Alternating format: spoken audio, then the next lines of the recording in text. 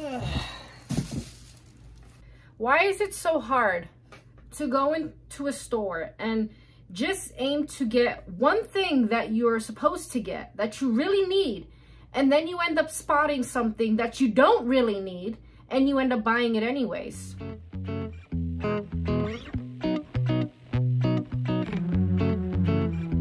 Well, I went to Dollar General the other day, and I mainly went to get milk, and then I walked out with 3 puzzles. Now, the good thing about Dollar General is, well, for the name, it's meant to be fairly inexpensive. And I saw something that I haven't seen at a Dollar General before. I don't know if I just never paid attention to it. They seem to have started building a shelf for puzzles.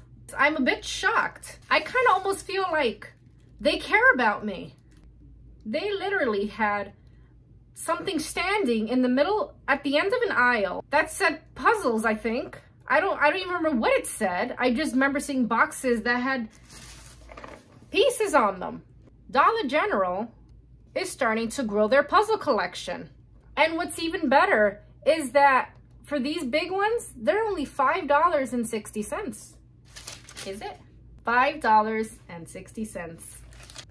To be honest, it's not a bad way to feed the habit, especially with, you know, times being rough and everything. You know, you can't be spending too much on yourself nowadays, you know, for pleasure. You gotta save your money for necessities like food, shelter, water, electricity. You know, you don't need this, but in a way you kind of do for, you know, your own sanity. And $5.60 is not a bad price to charge for a 1,000 piece puzzle. Now, how is the quality? I don't know. I'm very interested to find out. But what's even more interesting is that not only do they have 1,000 piece puzzles at $5.60, they have, where's my receipt? This one cost me $1.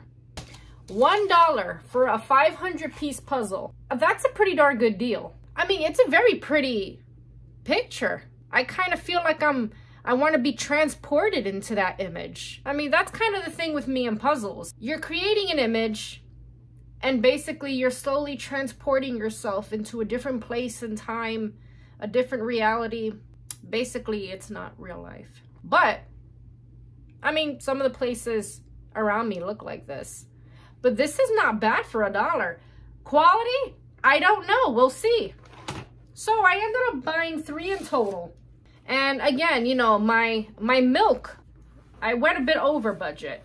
Not by a ton, but I mean, I guess it is a ton when you only go in for milk and you walk out with 3 puzzles. Feeding your habit on a budget is a thing.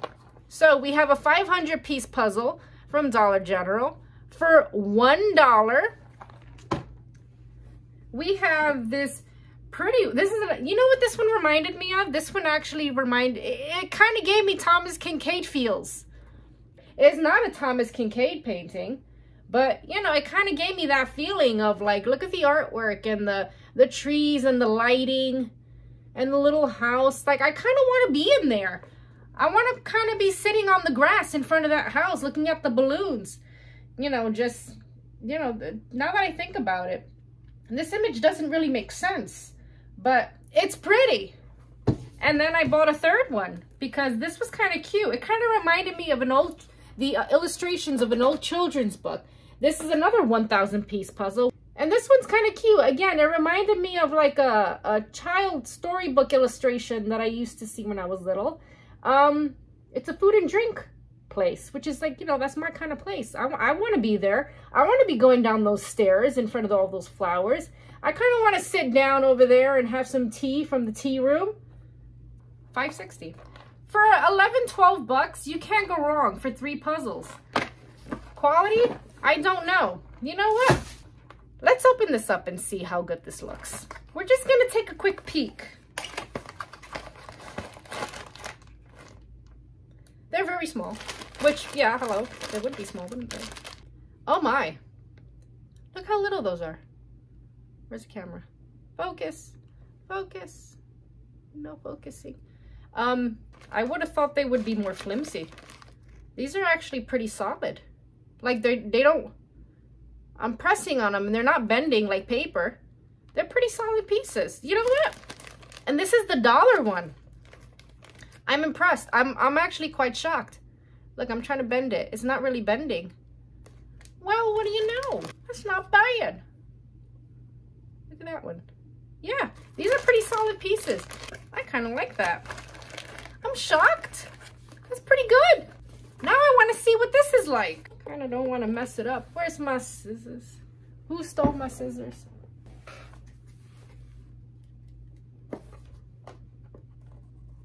Oh, darn it. I messed it up. Yeah, I would do, wouldn't I? I messed up the box. There we go. That's one side. Let's see if I screw up the other side too. I kind of grazed it a bit. Ah. Let's see what this looks like. I gotta remember I opened these. You know what?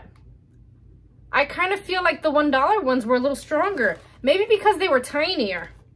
Yeah, they're a little... You gotta be careful with these. I guess because they're bigger pieces. The $1 pieces were, the pieces themselves are smaller. So I guess, you know, there's not much area for you to like kind of mess them up. I would be careful with these. They're slightly bigger than the $1 piece puzzles. And they feel a little thinner. Still, to be honest, that's really not a bad deal.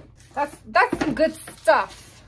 Well, they did have more puzzles. And you know what I did after I went to that Dollar General? I went to the other one down the road from me, just out of curiosity, to see what else they had. They didn't really have anything. Dollar Generals around my area. I'm in Pennsylvania. There's literally one like every 2 minutes. And recently the stock hasn't been that great in general.